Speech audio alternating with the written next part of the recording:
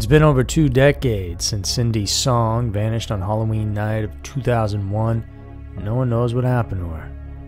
21-year-old Cindy was a junior at Penn State. That evening, she went out with her friends dressed as a bunny. When the night was over, her friend Stacy dropped her off at her apartment, and that was the last time anyone saw her. She had entered her place for sure, as her phone and other personal items were there.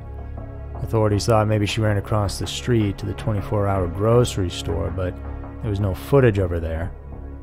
Potential sightings then popped up over the next several months, and a career criminal claimed he knew the men responsible, but that turned out to be false. And so, to this day, the mystery of what happened to Cindy is still ongoing.